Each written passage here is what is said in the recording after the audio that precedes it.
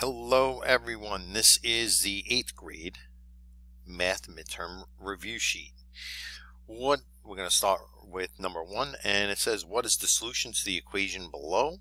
Remember, anytime you see parentheses, you are going to use distributive property. 2 times x is 2x, and 2 times -3 is -6.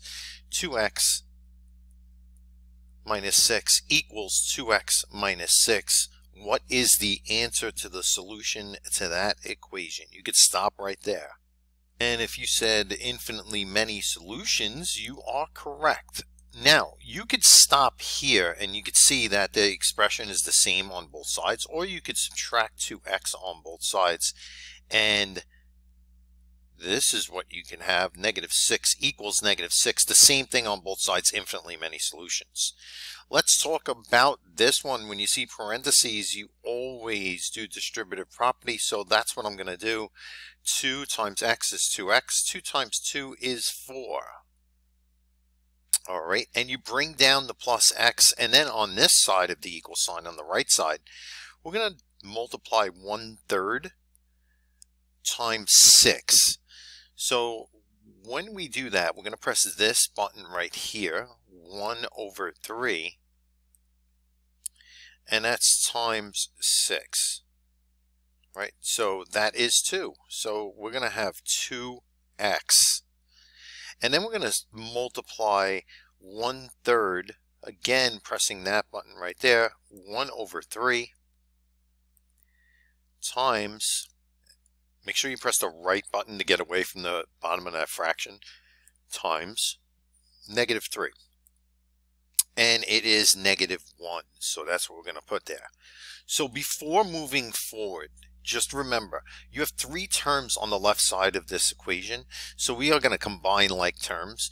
The like terms that we could combine are 2x and x, because they are like terms.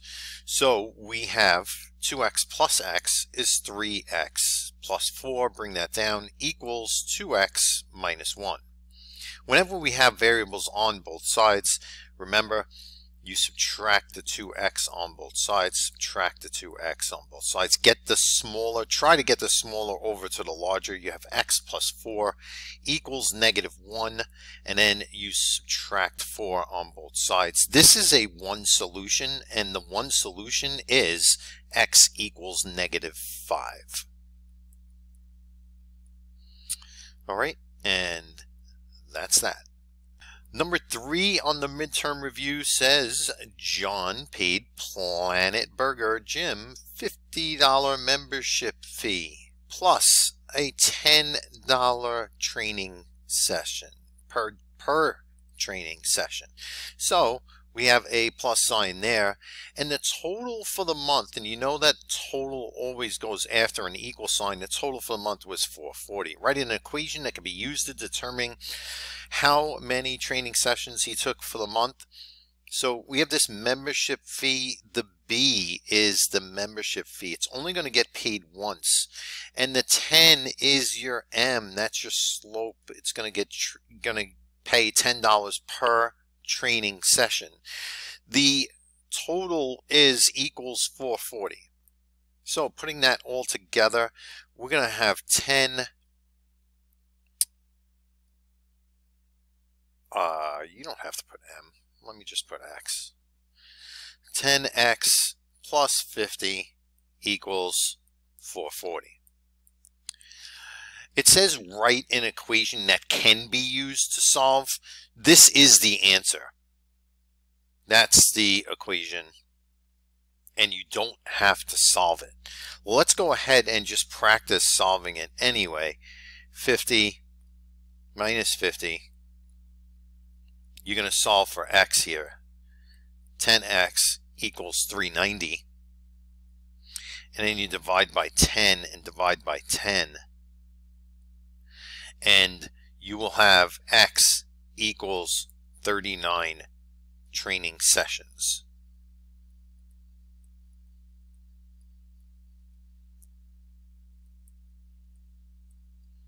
Okay? And that's it. but I just want to make sure you understand that this is going to be a multiple choice question. The multiple choice question is going to ask you to pick an equation that represents what is up here in number 3, not to actually solve it. All right, so here we go. Lines A and B are parallel. This is from Unit 1. Name the pair of angles that are alternate interior angles. We are going to name the pair of angles. Now, alternate interiors inside the parallel lines and across from each other. So I'm going to circle 3 and 6. Angle 3 and 6 are alternate interior angles. Also, 4 and 5 are alternate interior angles, inside and across from each other. Based on the figure above, that's the same figure, name all the pairs that are corresponding angles. I'm going to erase this. Corresponding is in the same location from the top. This number here, this 1, is in the top left. On the bottom, in this bottom 4, the top left represents 5, is represented by 5. So we're going to say angle 1 and angle 5. They're corresponding angles. Now we're going to go to 2, and the corresponding angle is 6. All right, so angle 2 and angle 6. Again, the same location. This is in the upper right, and this is in the upper right of the bottom 4. So we're going to go to 3, which is in the lower left, and 7 is also in the lower left. So you right there can make a C out of it, or backwards C, and there's one more pair. 4 and 8. So those are all the corresponding angles. All right, and that's it for those 2 questions. Number 6. Find the value. This might be a little confusing, but see this H, it's missing. They want to know what number can you substitute into here that would result in infinitely many solutions. You know that infinitely many solutions is the same on both sides. Same on both sides of the equal sign.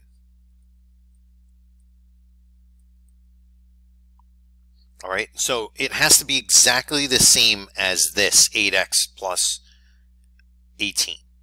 So what can I put here for h to make that 8x? Well, if I put a 1 there, 1 times 4 is not 8. Well, 2 times 4 is 8. And also 2 times 9 is 18. So let's go ahead and substitute that in and see if it does work out. So I'm going to place that 2 in for the h, and I'm just going to go ahead and do distributive property on this side. And I have 8x plus 18 equals 2 times 4 is 8x, and then 2 times 9 is 18. So h would be equal to 2 for infinitely many solutions. All right. Number 7, solve. What is the solution to this equation? Beautiful. All right. Remember, you have 3 terms on this side. 1, 2, and 3. You want to get it down to 2 terms. So that means if you have 3 terms, you can combine like terms somewhere.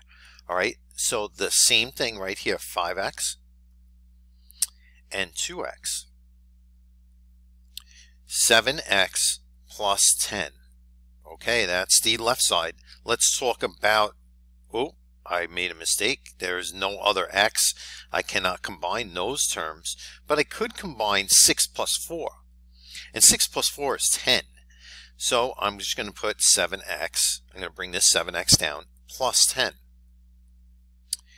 Notice that you have the same thing on both sides. And what did we say? That is, it's the same expression on both sides. Same expression.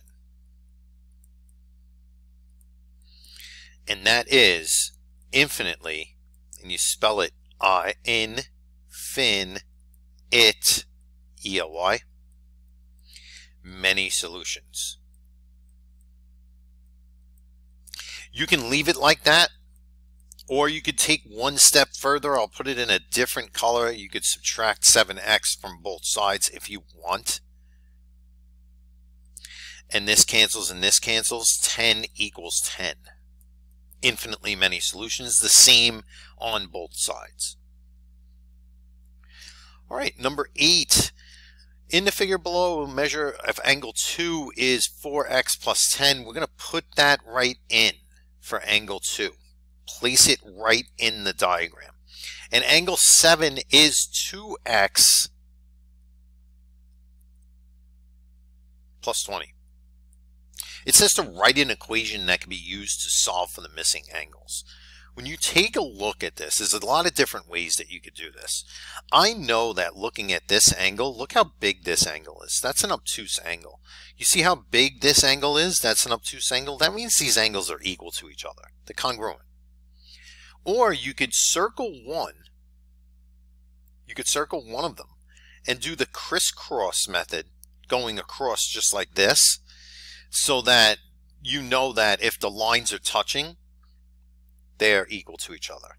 The last method is that these are alternate exterior angles. These are alternate exterior angles.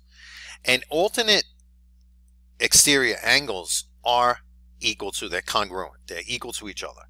So I'm going to set these up, 4x plus 10, because they're the same angle, same measure. 2x plus 20. And then I'm going to solve. It says then solve the equation. So I'm going to get the smaller x over to the larger x, just like that. This cancels. You have 2x plus 10 equals 20. Subtract 10 on both sides. And guess what? You have 2x equals 10. Divide by 2, divide by 2. X equals 5. But that's not what the missing angles are. You know, that's not the measure of the missing angles. That's just x. So let's go ahead and see if we could substitute in. 4 times 5 plus 10. All right, so this is not a good this is not a good question right here, because I'm saying this is 30 degrees. That does not equal 30 degrees. This is an obtuse angle. It should be 130. So this is, I'm just going to go with it, and this is 30. This is how you would do it. This is 30. All right, because they're equal to each other. Then you would take 180 and minus 30 and from it, and you would get 150. So this would be 150, which is not correct because this is an obtuse, that's an acute angle, and this would be 150 and this would be 150. So just so you know that the angles are kind of switched up, this should be angle 1, this should be angle 1, and this should be angle 8 for this to work out. So I made a mistake with that. Sorry. All right, number 9, solve for x. A lot of solving and a lot of distributive property. So you have negative 6x. Negative 2 times a positive 3 is negative 6. Negative 2 times positive 5 is negative 10. Bring down the 10x. Bring down the equal sign. Bring down the 10x plus 14. Do you see on the left side? The left side has 3 terms. 2 of the terms need to be combined. So I'm going to highlight them. Actually, I'll box them out here's negative 6x, and this is positive 10x. Negative 6 plus 10 is 4x. 4x minus 10 equals 10x plus 14. Get the smaller x over to the larger x. We always do that. Try to do that so we could stay in the positive. This cancels. You get negative 10 equals 6x plus 14. You minus 14 on both sides. This cancels. And you have 6x equals negative 24. Divide by 6 on both sides. And we are negative 24 divided by 6 is negative 4. All right, any questions? When you see parentheses, you go ahead and use inverse operations all the way. All right, combine like terms when you see 3 terms on one side. All right, label each equation as linear or nonlinear. First off, let me just put up here y equals mx plus b. That's linear. And then nonlinear is anything with an exponent next to the variable.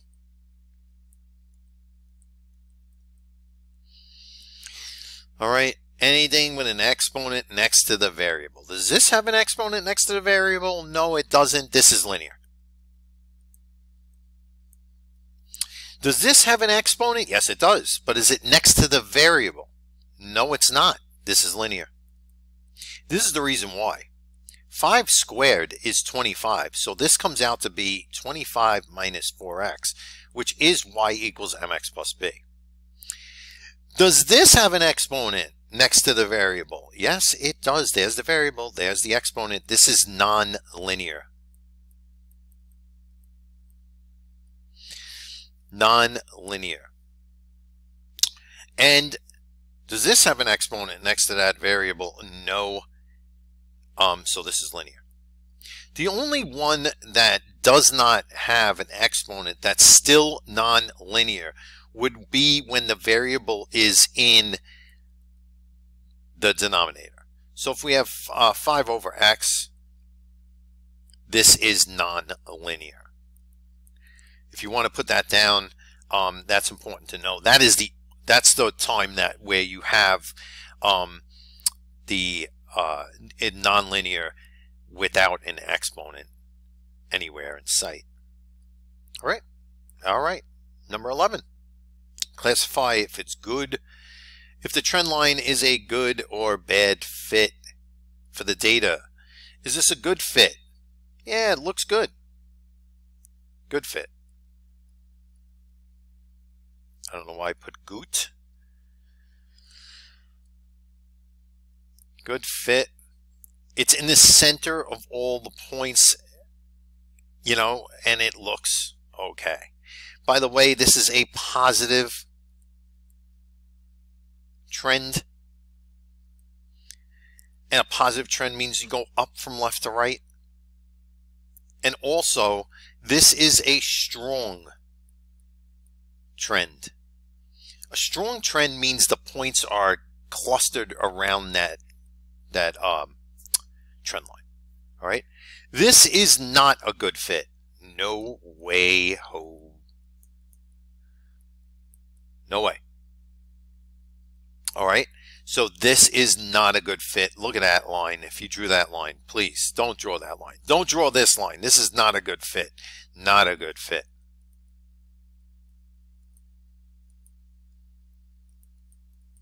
And this is not a good fit. The only one that is a good fit is A. Not a good fit. And this is too far up. Right? So we got that. Right? So the only one that is a good fit is A. All right. Find the slope and y-intercept. If you can't get this one, this is in y equals mx plus b. This is a great question because it's something that you could get right right off the bat. Doesn't take much. The m is the slope, and the b represents the y-intercept. So the slope is the number before x, which is this. It's the m, and this is the b. Don't forget when you put the b down that this makes it a negative. This is a negative 14.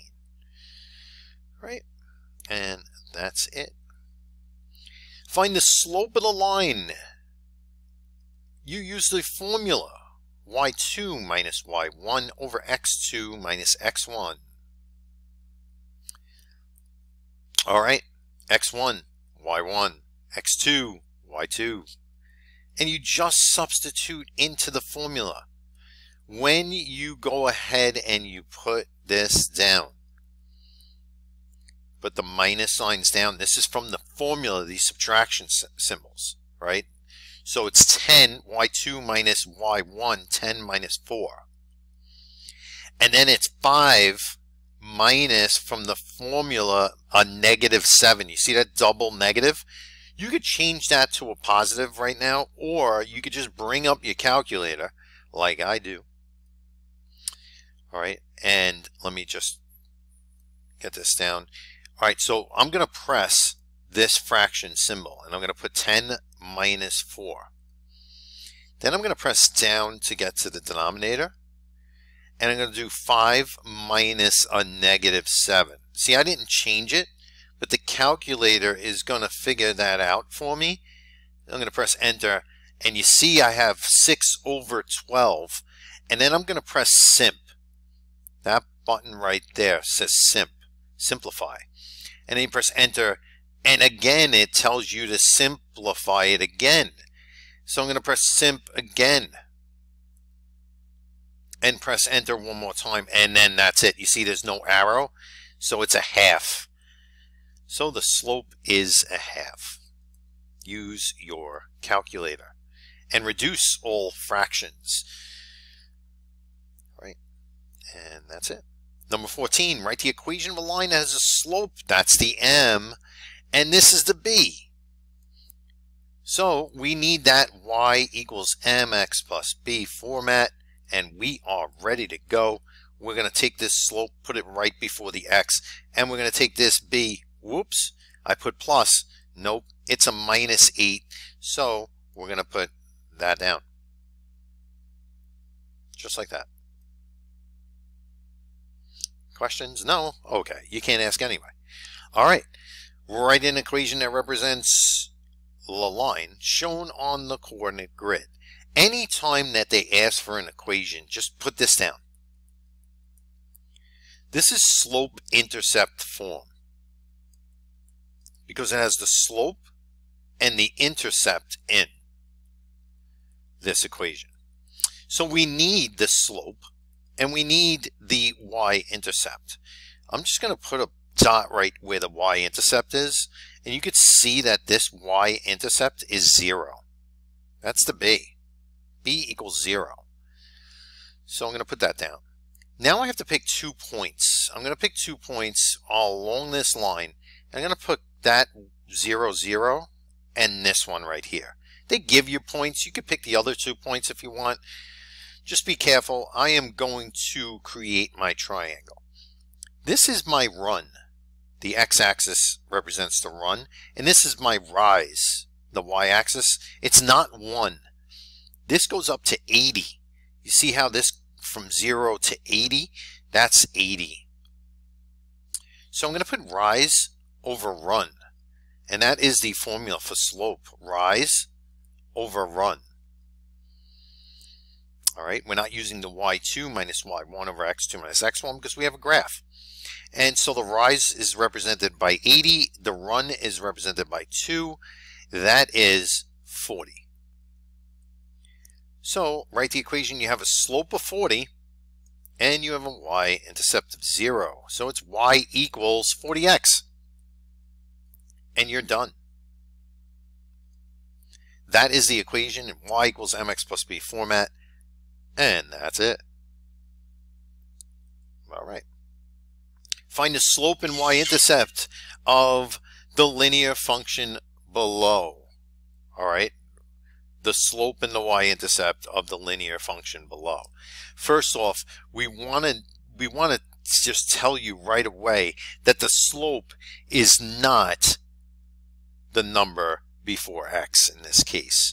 The reason why that is because it's not in y equals mx plus b format. Remember, I told you it has to be in this format for you to identify the slope and the y-intercept. So let's go ahead and solve for y. Solving for y. To get y alone, you have to move this 3x over to the other side. So if you have a positive 3x, you subtract the 3x on both sides. This cancels. You get 6y equals negative 3x plus 18. Then you are going to see if we could get y alone by dividing by 6 on both sides. This cancels. Y is alone. Now, negative 3 over 6. If you put that in, negative 3 over 6, and you press simp, enter, negative a half. All right, I'm not saying that you couldn't do that by hand or in your head. It's just that if you can't, use the calculator.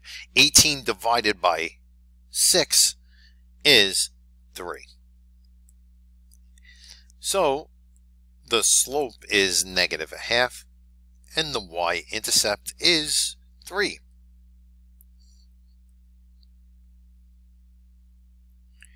And that's the end of that question. All right. So if this is a tricky question. If a line contains the points listed, find the equation in slope-intercept form.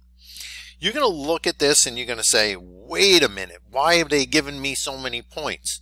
You only need 2, right? You only need 2 points. So slope-intercept form is, remember, y equals mx plus b. Do not pick the negatives. You only need 2 points, right? 2 points only. So I'm going to pick this as my x1 and this as my y1. This as my x2, this as my y2.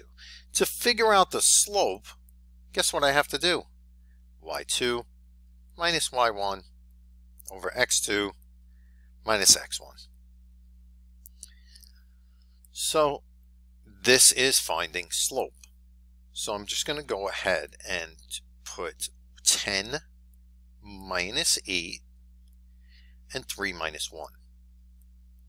So that is 2 over 2, and that's 1. But I need the y-intercept, and there's no x of 0. And that's a problem. Right? So there's a lot of different ways that you could do this. I'm going to use the point slope formula. The reason why I'm using this is because I have a point, I have a lot of points, and I have the slope. So my point slope formula is y minus y1 equals m times x minus x1. So I have y minus, and I already have labeled y1 as 8, so I'm going to put that in there. And then my slope is simply 1, x minus x1, which is 1, easy, nice and easy. Y minus 8 equals 1 times x, and 1 times negative 1 is the same thing, x minus 1. All right, so I have 1 times x, which is x, and 1 times negative 1, which is negative 1. Then I just have to solve this for y, and I am done. Add 8 on both sides. Y equals x plus 7. Equation in slope-intercept form. Another way to do this, this is method number 1. Another way to do this, this is method 2, is to use y equals mx plus b. Okay, so you could do this with any points, and you could solve. What we're going to do is we're going to use this equation to solve for the y-intercept. All right, so we're going to solve for b, because that's what we don't have b. So I'm going to use, again, for y I'm going to put 8.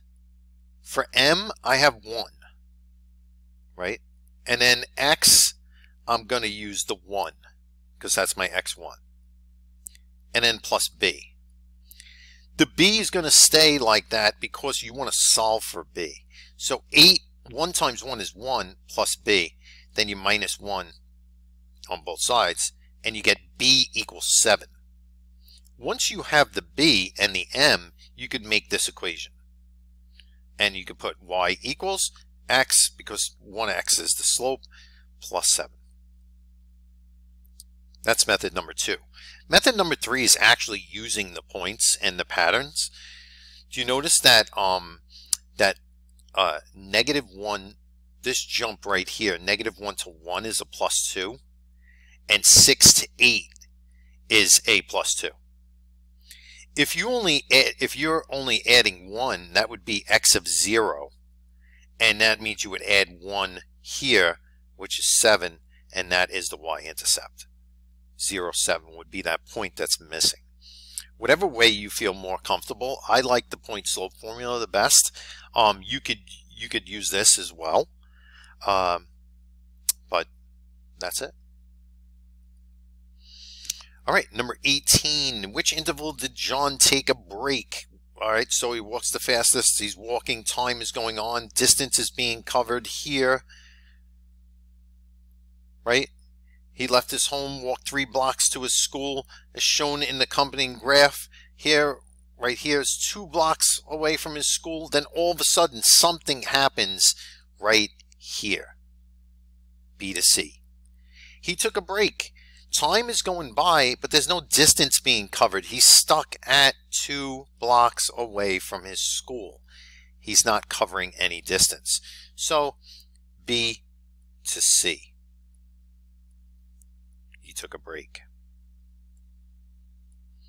Number 19, find the equation in slope-intercept form again. So we need y equals mx plus b. The slope. And we need the y-intercept. The y-intercept is the easiest thing to really just identify. It's always where this line crosses the y-axis. And now I don't know why I did that. It's right here. So, taking a look, the line crosses at that number. So I'm going to put 150 down right away. Now I need 2 points. Well, hey, I just made a point there. And I'm going to make another point here. Try to pick points that are close to each other and whole number coordinates only. So I am going to create my triangle. My run is 1, goes from 0 to 1. But my rise goes from 150 to 180, 160, 170, 180, 30, not 1, not 1 over 1. So the rise over run is 30 over 1. So find the equation.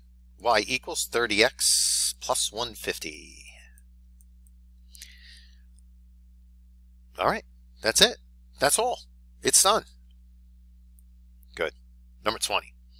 Identify the correlation, positive, negative, linear, nonlinear. We're going to just go ahead and draw our trend line right across. Okay, so we have a trend line that goes right across. This slope is not positive or negative, but the slope is 0. This is linear because it is straight. And it is strong because all of those points are clustered around the trend line. All right. What about B? Can you draw anything? This one has no association. You cannot predict a trend on this. You cannot draw a trend line. You cannot do anything with this. It's no association, and that is the answer for that. All right, so we are going to draw a trend line right down the center of all of these points right there, and I'm going to move that and just fix it a little bit so it's like right about there. Okay, so this is going down from left to right, down a negative trend.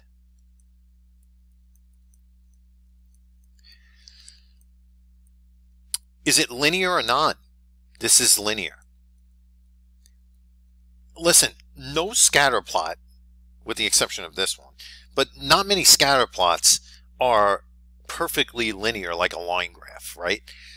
But the thing is, when you're talking about linear, you're not talking about a curve or anything that would make it nonlinear. This does not curve, so this is linear. And this is a strong correlation because the points are clustered around the trend line. If it was further away from the trend line, then it would be weak. It is not, so it's strong. Okay, so let's go ahead and draw my trend line here, trying to go through the center of all the points, and there it is. Right? Doesn't have to start at 0, 0, by the way. So is this positive or negative? It is a positive association. It goes up from left to right. Right? Is it linear? Yes, it is linear because it doesn't curve. And also this is a weak correlation.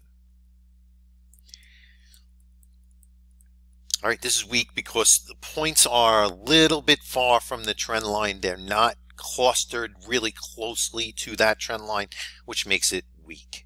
So that is everything that you have to know for number 20. All right, number 21. Does the scatter plot shown below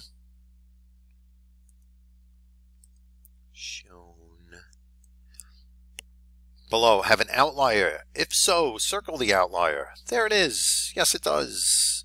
Outlier.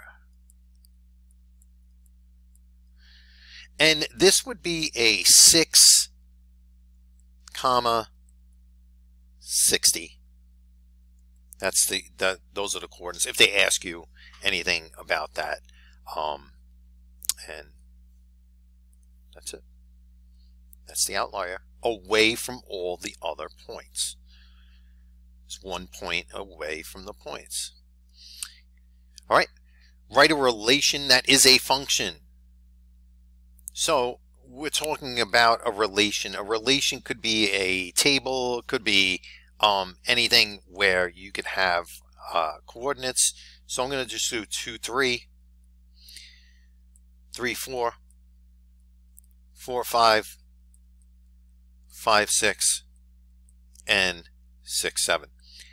As long as my x values do not repeat, x values don't repeat, it is a function. Every x must have its own y.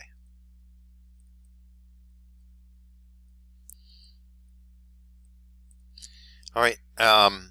So just like in like a graph, like just taking a look at a graph,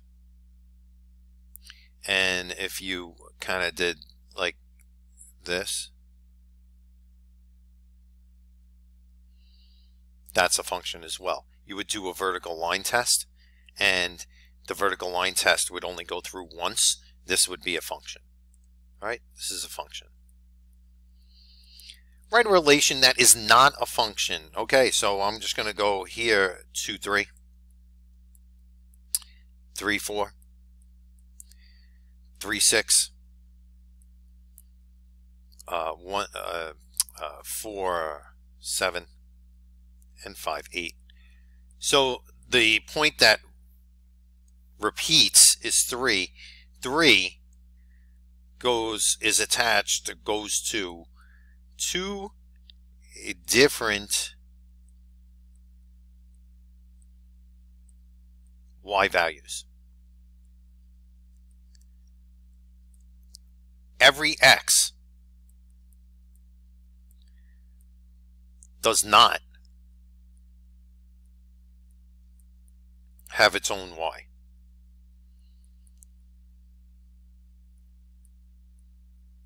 So just taking a look at this, if they asked you which point could you remove from this relation to make it a function, you would remove either 3, 4 or 3, 6, because then the x's wouldn't repeat.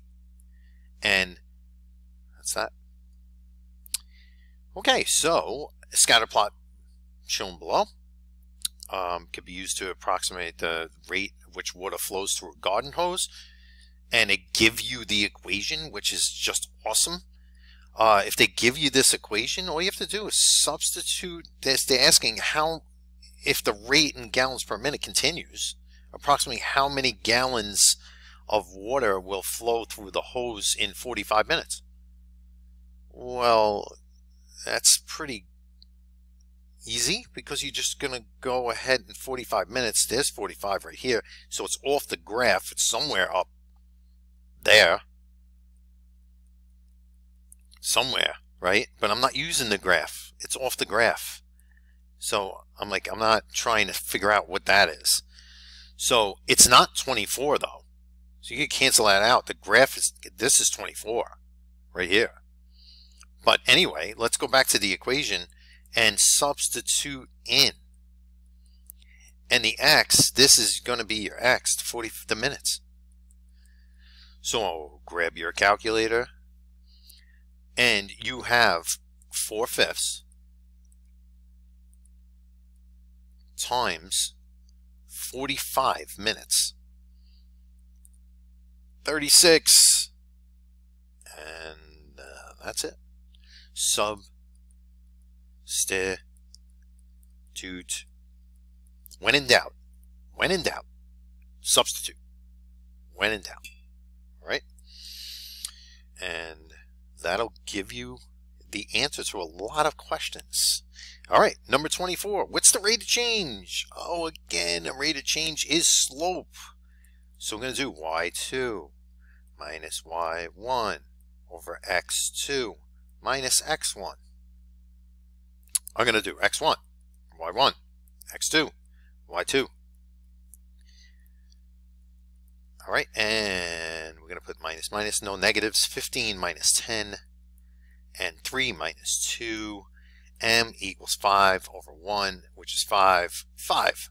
What's the initial value? Oh, wait a minute. X, this is the x. So, holy mackerel, what is going on there? Okay. So this is the x. Let me get back to that. All right. This is the y. Why put x there? Now I'm all crazy right there. So I think the easiest way to do this is to actually start on the bottom, right? So it goes from 6 to 5. Then it jumps by 2. Then it jumps by 1. Then if it jumps by 1 again, what is the x? 1, right? And if it jumps by 1, the x is 0. Okay, so minus 1, minus 1. So when it jumps by 1, when it subtracts 1, what's the y doing? It's minus 5. Right? It minuses 2 from the x, and then it minuses 10. Then it goes back to 1 again, and then it minuses 5, and then, all right, so I'm going to minus 5 again and get this to 5, and then minus 5 again, and my first point, 0, 0. When x is 0, the other number is the y-intercept. The y-intercept is 0. If you do not know what I just did, please use the point slope formula. All right, they're asking what the initial value is. The initial value is 0, and this is the slope. So you answered the question. But if you don't know what I just did here with the table, just go ahead and put y1, your y1 in. My y1 was 10. The slope I came out with was 5. The x minus x1, which is 2. The x1 I labeled as 2. Then I am going to go ahead and solve for y. But I'm going to do distributive property first. 5 times x is 5x, and 5 times negative 2 is negative 10. You add 10 to both sides. To solve for y, this cancels, and you get y equals 5x. That, from this, you could tell that the y-intercept is 0, right? And that the slope is 5. Well, you had to have the slope before anyway. All right, you could do it that way. You could also use the y equals mx plus b. This is method number 2, I'm going to say, and then using the tables method number 1, and then this is method number 3. You only have to do one way. My y is 10. My slope is 5. My x, when y is 10, is 2. And I'm going to just go ahead and solve for b. Right? Minus 10. Minus 10. And guess what? B equals 0. That's the initial value. All right. So either way, get the answer. That's it. All right. And last question. Identify if each relation is a function or not a function. Look at just the x's first. Just the x. Look at the x. Look at the x values first.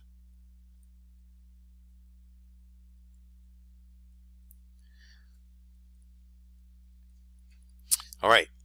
Now I am going to highlight the x's. If they don't repeat, it's a function. Okay, we're good. Function. Every x has its own y. Okay, let's go again. Let's see. None of the x's repeat. Guess what? Every x has its own y. Function. Don't even look at the y's. Don't even look at them. Function. Woohoo. The x's don't repeat. Every x has its own y. All right. Well, there we go. There we go. And there we go. So 2 goes to 6. That's okay. 2 goes to 6. But 1 goes to 4. And 1 goes to 5. That's not allowed. This is not a function. What makes it not a function is that 1 is attached to 4 and 1 is attached to 5. It has 2 different y values for the same x. You can't have that. That is not a function. Okay, that ends our video review of the midterm review sheet. Hope that helped you out. Thank you for watching.